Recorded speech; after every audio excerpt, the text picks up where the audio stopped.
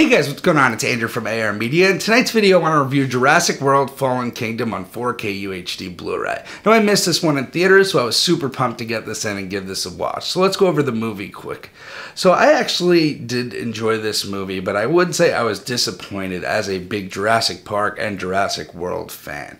Now, it did add some new things to the series that I did like, but I felt that the storyline overall was weak, and the new characters that they added didn't really develop, and I didn't find myself caring about them if they died or anything like that really happened. And I think that is a problem. Now, where this movie does shine, though, is the cinematography. I think this has the best cinematography probably of any Jurassic Park or Jurassic World movie I've seen, and it adds in suspense and horror that's been missing from this franchise in a long time, and that was definitely missing from Jurassic World, the original one.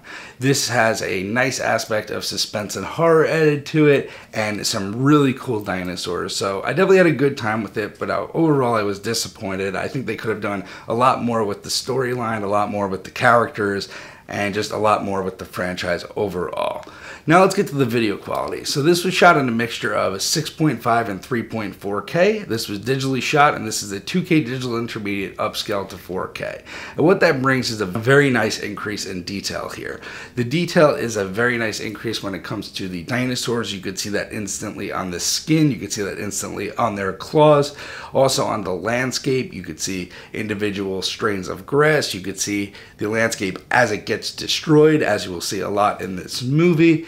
And there is great overhead shots as well that provide a lot of detail. The depth here is also very good, providing separation from foreground from the background, and also a 3D effect at times when a dinosaur is running at you or there's an explosion towards the camera. Now, the black levels here are also nothing to complain about, deep and inky throughout, and a nice improvement over the Blu-ray.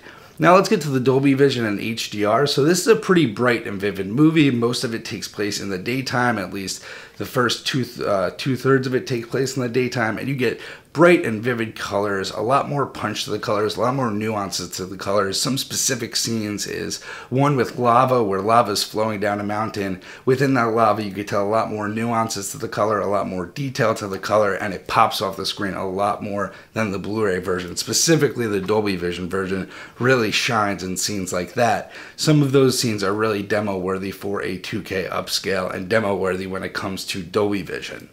Now let's get to the audio mix. This has a DTS-X mix, and I have nothing to complain about here. Overheads were utilized great. This had a nice dynamic mix. The soundtrack was good, although the score I thought was a bit obscene at times, just like way too epic of music, but that's not at all a knock on the sound mix, but that's more just the sound score on their end. But overall, the DTS-X was a great mix, used great overheads, and a very dynamic with great use of surrounds as well.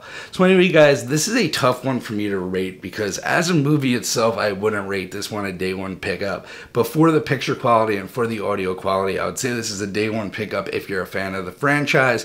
But if you've already seen the movie in theaters and you're a fan of the franchise, I'd say maybe wait for a sale on this one. I just don't think the story was there. I don't think the rewatchability is there as much as the other ones. But that's up for you to decide. So let me know down below in the comments what you thought of the movie. Let me know what you thought of the picture quality, and I'll see you guys in the next one.